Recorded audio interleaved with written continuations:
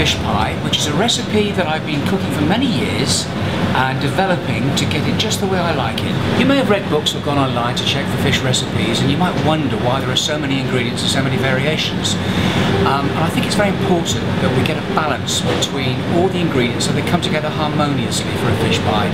Sometimes I think they can jar a little bit. I don't, for example, like squid and mussels in a fish pie. I like to put together ingredients that for me work together harmoniously. And today I want to describe why I've chosen the ingredients I have and why they work together so well.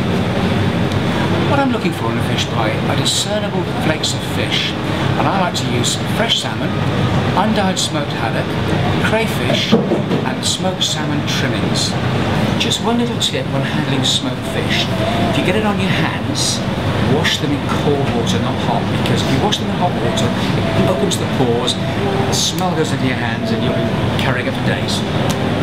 I like to incorporate an element of sweetness in the fish pie, and in order to achieve this, I use double cream, shallots and crayfish. Of course, sweetness has to be balanced with acidity, and in order to achieve this, I use dry white wine and lemon zest. I like to add whole grain mustard and mature cheddar to give the dish savouriness, and finally, a good sprinkling of fresh parsley for freshness. The first step is to put some stock on. I've got a litre of stock here which I'm going to heat up, and to that I'm going to add my haddock and salmon.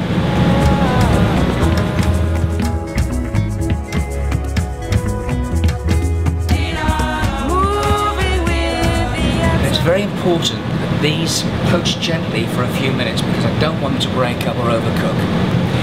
While the fish is poaching, I'm going to make what's called a white wine shallot reduction. And to do this, I'm going to cook the shallots in 50 grams of butter so they're soft, and then add some white wine which I'm going to reduce, and then I'm going to add some double cream. I reduce that slightly too. I've simmered the fish for about 4 or 5 minutes at 90 degrees C, just below boiling point, as I say, because I don't want it to break up. So now it's nicely poached, so I'm going to remove it from the stove and remove the fish from the stock.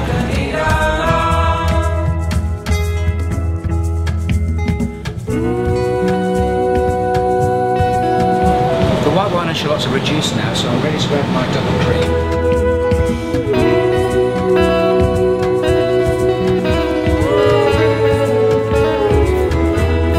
To make the velouté sauce, I need 100 grams of melted butter and 100 grams of plain flour. I melt the butter, it's completely melted, and then I add the flour and mix it in thoroughly, but without colouring the flour.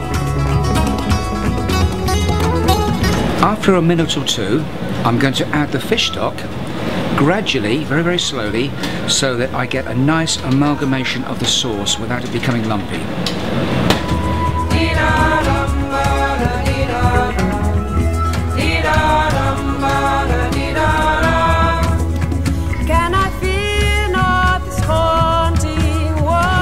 So I've amalgamated all the fish stock into the roux. The sauce is a little bit too thick over here at the moment, but I have got this extra sauce here, which is my white wine and shallot reduction. So I'm going to add this to the velouté.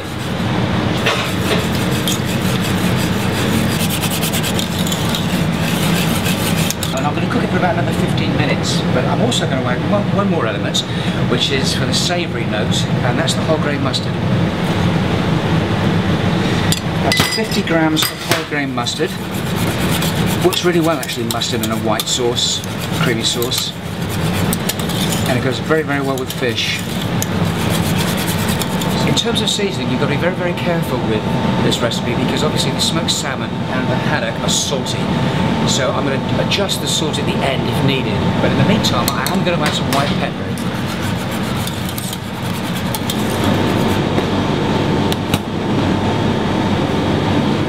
The sauce is now cooked, so we're ready to combine all our ingredients together to make our fish pie.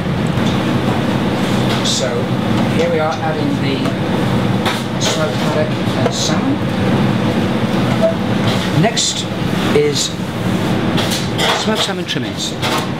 These are fantastic because you've got a real piquancy and a strong, beautiful, strong smoked salmon flavour. And you can actually buy smoked salmon trimmings from supermarkets, quite cheaply actually, and it really does enhance the dish. Followed by crayfish. Now these are already cooked, so I haven't cooked these crayfish out, obviously, because they're going to go tough. Some lemon zest, and for freshness, chopped parsley. So we're going to gently combine all this together, making sure that we don't break up the fish. Finally, I just need to taste this to make sure it's got the right flavour. So with a clean spoon, I'm going to taste the sauce.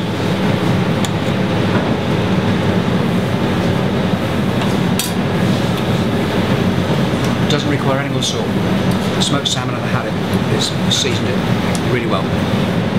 So finally we've come to the fish pie assembly. For this I'm going to put the fish pie mix into the bowl, top it with mash, and then top that with mature cheddar cheese before putting it into the oven.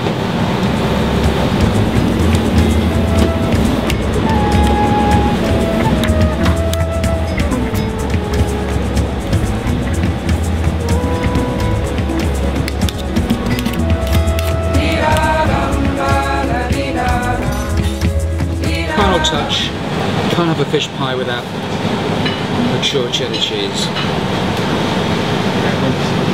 I'm now going to pop the fish pie into the oven, probably for about 20-25 minutes until it's really nice and golden and delicious.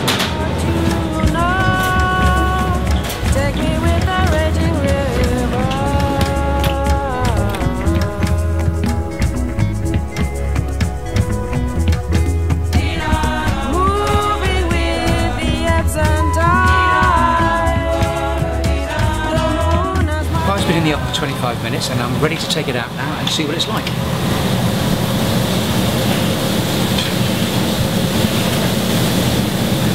There we are. That looks quite appetizing. All that remains for us to do now is put it on the plate.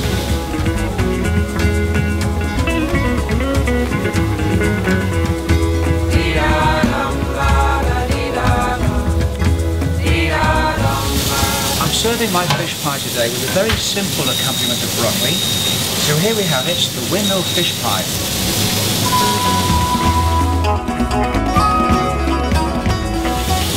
Thanks for watching. The fish pie recipe is on the website. Next month we'll be cooking another pie and we hope to see you then.